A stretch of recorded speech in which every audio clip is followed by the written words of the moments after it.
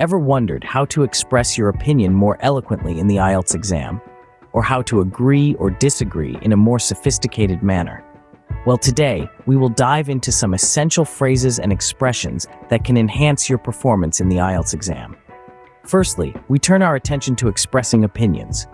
Phrases such as, "in my opinion," "from my perspective," "it seems to me that," "I believe that," and "personally, I think" can add depth to your responses, all the while showcasing your ability to articulate your thoughts clearly. Moving along, when it comes to agreement, phrases like, "I agree with," "absolutely," "that's true," "I couldn't agree more," and "you're right," can be used to express your agreement in a more nuanced manner. On the contrary, when one finds themselves in disagreement, phrases such as, "I'm afraid I disagree," "I see your point, but," "I'm not sure I agree with that," "I have a different opinion," and "I'm inclined to disagree because" can pave the way for a well-reasoned argument. Next, when giving examples, one can use phrases like, for example, such as, to illustrate, or consider, for instance.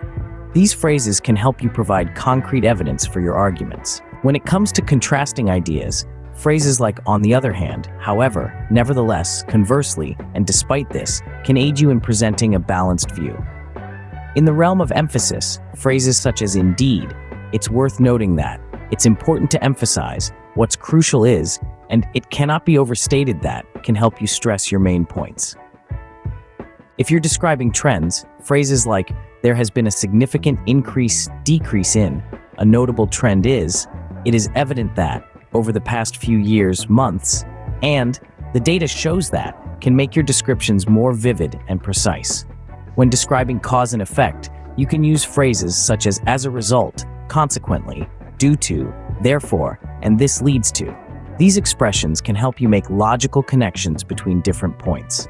Finally, when it comes to summarizing, phrases like "in summary," "to sum up," "all in all," "overall," and "to conclude" can provide a concise and effective wrap-up to your responses.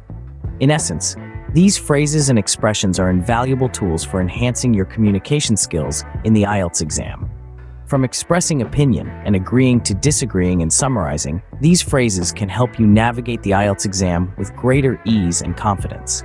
Remember, the key is to use these phrases appropriately to convey your thoughts in a clear and sophisticated manner.